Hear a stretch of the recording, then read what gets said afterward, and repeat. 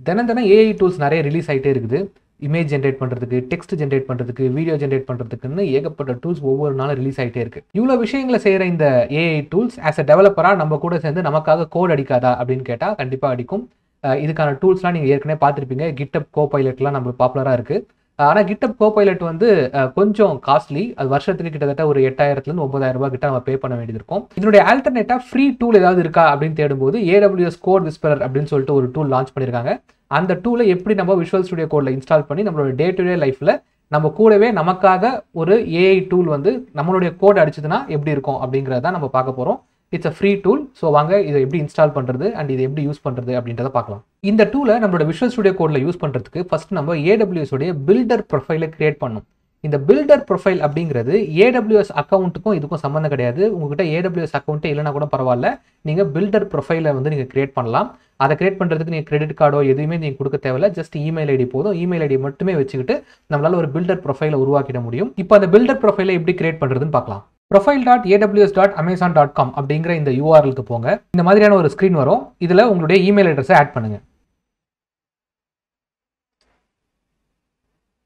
இதில் உங்களோட நேமை டைப் பண்ணிக்கோங்க. உங்களோட இமெயிலுக்கு ஒரு வெரிஃபிகேஷன் கோட் வரும். அந்த கோடை இதில் என்டர் பண்ணுங்க. உங்களோட இமெயில் வெரிஃபை ஆயிடுச்சு. இப்போ உங்களோட பாஸ்வேர்டை சூஸ் பண்ணிக்கோங்க.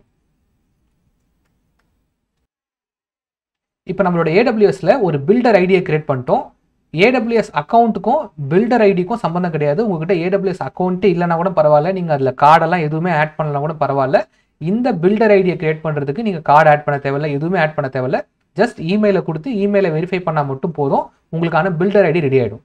இப்போ விஷுவல் ஸ்டுடியோ கோடில் எப்படி இந்த பில்டர் ஐடியை கனெக்ட் பண்ணுறது அப்படின்னு பார்க்கலாம். ஸோ ஒன்ஸ் நம்ம கனெக்ட் பண்ணிட்டோம் அப்படின்னா ஆட்டோமேட்டிக்காக நம்மளுக்கு இந்த கோட் விஸ்பரர் அப்படிங்கிற டூல் வந்து இன்ஸ்டால் ஆகிடும். அண்ட் நம்ம கோட் டைப் பண்ணும்போது ஆட்டோமேட்டிக்காக அது கோபைலட் மாதிரி கூடவே சேர்ந்து கோட் அடிக்க ஆரம்பிச்சிடும். ஓகே, ஸோ சைடில் வந்து எக்ஸ்டென்ஷன்ஸ் அப்படின்னு சொல்லிட்டு ஒரு மெனு இருக்கும் இந்த இடத்துல. ஸோ இந்த ஐக்கானை கிளிக் பண்ணிங்கன்னா இதில் AWS tool kit, right, AWS tool kit அப்படிங்கிற ஒரு எக்ஸ்டென்ஷன் இருக்கும். இந்த எக்ஸ்டென்ஷனை நம்ம என்ன பண்ணோம்னா ஃபர்ஸ்ட் இன்ஸ்டால் பண்ணணும். ஸோ இங்கே அதை வந்து இன்ஸ்டால் பண்ணிங்க. ஸோ இன்ஸ்டால் ஆனோன்னு என்ன ஆகும்னா இங்கே சைடில் இருக்க டூல் பாக்ஸில் பார்த்தீங்கன்னா கீழே AWSனு ஒரு புது டூல் ஒன்று வந்திருக்கும். இதுக்கு முன்னாடி இது இருக்காது.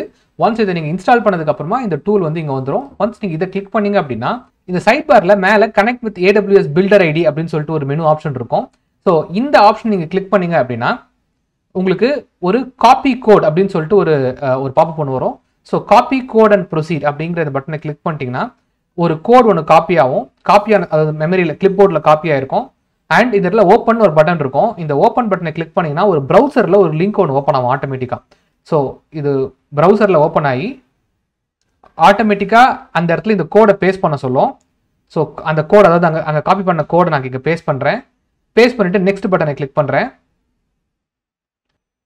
நம்ம அங்கே என்டர் பண்ண அந்த இமெயில் ஐடியை திருப்பி என்டர் பண்ண சொல்லுது. ஸோ நான் அதை வந்து திருப்பி என்டர் பண்ணுறேன். அதனுடைய பாஸ்வேர்டு என்டர் பண்ண சொல்லுது. இப்போ வந்து allow AWS toolkit for VS Code to access your data அப்படின்னு சொல்லிட்டு ஒரு பர்மிஷன் கேட்குது. இங்கே நான் allow அப்படிங்கிற இந்த பட்டனை கிளிக் பண்ணுறேன். ஸோ இப்போ என்ன சொல்லுது பார்த்தீங்கன்னா AWS toolkit for VS Code can now access your data.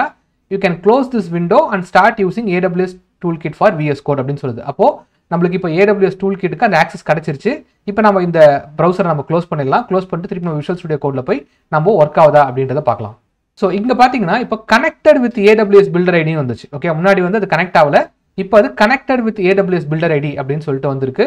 So இதுக்கப்புறம் நம்ம என்ன பண்ணலாம்னா நம்ம இது ஒழுங்காக ஒர்க் ஆகுதா அப்படின்றத டெஸ்ட் பண்ணலாம். AWS வந்து இந்த மாதிரி ஃப்ரீ டூல்ஸ் நிறைய கொடுக்குறாங்க. அதில் ஒன்று தான் இந்த கோட் விஸ்பரர். ஸோ அதனால நம்ம என்ன பண்ணோம்னா கீழே இங்கே டெவலப்பர் டூல்ஸ் அப்படிங்கிற இந்த டூல்ஸில் கோட் விஸ்பரர் அப்படிங்கிற இந்த ஒரு ஆரோவை கிளிக் பண்ணிங்க அப்படின்னா இங்கே ரெஸ்யூம் ஆட்டோ சஜஷன்ஸ் அப்படின்னு சொல்லிட்டு ஒரு ஆப்ஷன் இருக்கும். இந்த ஆப்ஷனை நீங்கள் எனேபிள் பண்ணணும். அதாவது அது வந்து ஆனில் இருந்தால் மட்டும்தான் சஜஷன்ஸ் கொடுக்கும். இதை நீங்கள் ஆஃப் பண்ணிட்டீங்கன்னா சஜஷன்ஸ் கொடுக்காது. ஓகேவா? ஸோ இப்போ இது ஆனில் இருக்குது. இப்போ நான் நார்மலாக ஒரு ஜாவாஸ்கிரிப்ட் ஃபைல் எடுத்து இதில் நம்ம கோட் டைப் பண்ணுறேன். இந்த கோடுக்கு சஜஷன்ஸ் கொடுக்குதான்றதை பார்க்கலாம். ஸோ ஆஸ் அ டெவலப்பராக நம்ம கோட்லாம் அடிக்கணுன்ற அவசியம் இல்லை. நமக்கு என்ன தேவையோ அதை ஒரு கமெண்ட்டாக எழுதுனா போதும். அந்த கமெண்ட்டை வந்து அப்படியே கோடாக கன்வெர்ட் பண்ணி கொடுக்கும். இப்போ உதாரணத்துக்கு பார்த்தீங்கன்னா write a function to calculate age of a அப்பங்க of and போட்டோன்னே அது of a person given their birth year அப்படின்னு அதை சொல்லிடுச்சு. ஓகே, இப்போ நான் ஒன்றும் இல்லை, டேப் மட்டும் தான் அடிக்க போகிறேன். ஸோ இந்த க்ரீன் கலரில் இருக்கிறது வந்து நான் டைப் பண்ணது, கிரே கலரில் இருக்கிறது அது கொடுக்குற சஜஷன்ஸ், ரைட்? ஸோ டேப் பட்டனை கிளிக் பண்ணோம் அப்படின்னா ஆட்டோமேட்டிக்காக அது வந்து ஃபுல்ஃபில் ஆகிடும், அது கம்ப்ளீட் ஆகிடும். இப்போ என்டர் பட்டனை கிளிக் பண்ண உடனே கொஞ்சம் வெயிட் பண்ணிங்கன்னா பாருங்க அதுவாக சொல்லுது. So function calculate age birth year அப்படிங்கிறது அதுவாக சஜஸ்ட் பண்ணுது. நான் ஒன்றும் பண்ணல, டேப் மட்டும் தான் ப்ரெஸ் பண்ண போகிறேன். ஓகேவா? டேப் ப்ரெஸ் பண்ணால் ஆட்டோமேட்டிக்காக டைப் ஆயிடுச்சு. ஸோ என்டர் பட்டனை ப்ரெஸ் பண்ண உடனே அது என்ன சொல்லுது அப்படின்னா, so let age is equal to 2022 minus birth year. ஓகேவா? ஸோ கரண்ட் இயர்ல இருந்து பர்த் இயரை மைனஸ் பண்ணால் வரது தான் ஏஜ்ல. ஸோ பட் ஆனால் 2022 அப்படிங்கிறது தப்பாக சொல்லுது. ஓகேவா? அது வந்து லைக் இப்போ நீங்கள் இந்த இயர் 2023, ஸோ அது 2022 தப்பாக சொல்லுது. அப்போ நம்ம என்ன பண்ணலாம்னா ஜஸ்ட் ஒரு ரைட் ஏரோ, ஓகேவா, ரைட் ஏரோ பட்டனை கிளிக் பண்ணிங்கன்னா இது இல்லாமல் வேற சஜஷன்ஸ் கொடுக்கும். ஓகேவா? இங்கே மேலே பார்த்தீங்கன்னா தெரியும் 6 சஜஷனில் இது first suggestion, right? So just right aero press பண்ணிங்கன்னா அடுத்தடுத்த சஜஷன்ஸ் கொடுக்கும். இதில் பார்த்தீங்கன்னா இந்த சஜஷன்ஸ் கரெக்ட். ஏன்னா இந்த new date dot get full year அப்படின்னா இது வந்து 2023ங்கிறத ஹார்ட் கோட் பண்ணாமல் கரண்ட் இயர் என்னவோ அதை வந்து ஆட்டோமேட்டிக்காக எடுத்துக்கிட்டு பர்த் இயரை மைனஸ் பண்ணி ஏஜ் வந்து ரிட்டர்ன் பண்ணுது. ஸோ இது நம்மளுக்கு அக்செப்டபுளாக இருக்குது. ஸோ அதனால் நம்ம என்ன பண்ணலாம், ஜஸ்ட் டேப் பட்டன் ப்ரெஸ் பண்ணிடலாம். ஸோ ஆஸ் அ டெவலப்பராக அது கொடுக்குற அந்த கோடை ஜஸ்ட் பார்த்து அது கரெக்டாக தப்பான்னு நம்ம அதை அப்ரூவ் பண்ணால் மட்டும் போதும். மற்றபடி கோடை உட்காந்து டைப் பண்ணிட்டு இருக்கணுன்ற அவசியம் இல்லை. இப்போ வேறு சில விஷயங்கள்லாம் பார்க்கலாம். இப்போ நான் வந்து ஒரு ஆப்ஜெக்ட் இது பண்ணுறேன், variable data like variable person, ஓகேவா, ஈக்குவல்ஸ் டு அப்படின்னு போட்டோன்னா ஆட்டோமேட்டிக்காக அது ஒரு ஆப்ஜெக்ட்னு சொல்லுது. ஸோ நான் ஜஸ்ட் டேப் மட்டும் அடிக்கிறேன், அடிச்சுட்டு கீழே வந்த உடனேயே கொஞ்ச நேரத்தில் அது வந்து நேம் ஜான் அப்படின்னு சொல்லும். Okay, right. அதுக்கப்புறம் பர்த் இயர் 1990, ரைட். ஏஜ் வந்து லைக் ஆல்ரெடி மேலே கால்குலேட் ஏஜ்னு ஒரு ஃபங்க்ஷன் இருக்கிறதுனால இட் இஸ் சஜஸ்டிங். ஓகே, அந்த ஃபங்க்ஷனில் கொடுத்து அதனுடைய ஏஜ் எடுத்து இதில் வைக்கட்டுமா அப்படின்னு சஜஸ்ட் பண்ணுது. உங்களுக்கு ஓகேனா நீங்கள் ஓகே சொல்லிடுங்க, இல்லைன்னா அந்த இடத்துல நீங்கள் என்ன வேணும் டைப் பண்ணிக்கணும். ஓகேவா? ஸோ அது வந்து லைக் மோஸ்ட்லி நீங்கள் எழுதுகிற அந்த கோடை அதை அண்டர்ஸ்டாண்ட் பண்ணி உங்ககிட்ட இருக்கிற அந்த டேட்டாலஸை அண்டர்ஸ்டாண்ட் பண்ணி அது உங்களுக்கு ஹெல்ப் பண்ண தான் ட்ரை பண்ணணும். மோஸ்ட்லி அதுவே டைப் பண்ணி கொடுத்துரும். ஓகேவா? நம்ம அதை பார்த்துட்டு அது கரெக்டாக இருக்கா அப்படின்றத ஒரு கிளான்ஸ் பார்த்துட்டு அதை அப்ரூவ் பண்ணால் மட்டும் போதும். ஓகேவா? இன்னும் சில விஷயங்கள்லாம் பார்க்கலாம். இப்போ வந்து நான் ஒரு கமெண்ட் எழுதுறேன், right a function to fetch data from API அப்படின்னு சொல்லிட்டு நான் எழுதுறேன். என்டர் பட்டனை ப்ரெஸ் பண்ண உடனே அது வந்து லைக் ஃபெச் டேட்டான்னு சொல்லுது.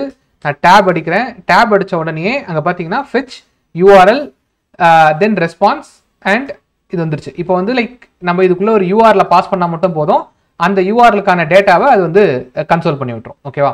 ஸோ நான் வந்து வெறும் ஒரு கமெண்ட் தான் அடித்தேன், அந்த கமெண்ட்டில் என்ன இருக்கோ அதை அண்டர்ஸ்டாண்ட் பண்ணிக்கிட்டு ஆட்டோமேட்டிக்காக அதுக்கான கோடை வந்து அது கொடுத்துரும். ஸோ இது வந்து முழுக்க கம்ப்ளீட்லி ஃப்ரீ டூல். ஸோ இதை வந்து யூஸ் பண்ணி பாருங்கள். என்னதான் இருந்தாலும் இது ஃப்ரீ டூல் அப்படிங்கிறதுனால வென் கம்பேர் டு கிட்டப்போட கோபைலட்டை கம்பேர் பண்ணும்போது இதோடைய பர்ஃபார்மன்ஸ் கொஞ்சம் ஸ்லோவாக தான் இருக்குது. நான் வந்து கிட்டப் கோபைலட்டும் யூஸ் பண்ணேன், இதுவும் யூஸ் பண்ணேன். பட் கிட்டப் கோபைலட் வந்து லைக் ரொம்ப நல்லா இருக்குது இதை கம்பேர் பண்ணும்போது. ஸோ சின்ஸ் இது ஃப்ரீ டூல் அப்படிங்கிறதுனால உங்களுக்கு ஒரு ஸ்டார்டிங் பிகினருக்கு இது வந்து ரொம்ப ஹெல்ப்ஃபுல்லாக இருக்கும். பட் ரொம்ப அட்வான்ஸ்டாக ரொம்ப ஸ்பீடாக நிறைய சஜஷன்ஸ் வேணும் அப்படின்னா கிட்டப் கோபைலட் போகிறது நல்லது. தேங்க்ஸ் ஃபார் வாட்சிங். இதை தவிர்த்து வேறு என்னென்ன ஏஐ டூல்ஸ்லாம் உங்களுக்கு தேவை அப்படிங்கிறத கமெண்ட்டில் சொல்லுங்கள். கண்டிப்பாக அதை எடுத்து நான் இந்த இடத்துல ஒரு டெமான்ஸ்ட்ரேட் பண்ணி காட்டுறேன். இந்த வீடியோ பிடிச்சிருந்ததுன்னா ஈச் ஒன் அப்படின்ற சேனலுக்கு சப்ஸ்கிரைப் பண்ணுங்கள். பக்கத்தில் ஒரு பெல் ஐக்கான் இருக்கும், அதை கிளிக் பண்ணிங்கன்னா நோட்டிஃபிகேஷன்ஸ் இமீடியட்டாக வரும். தேங்க்யூ.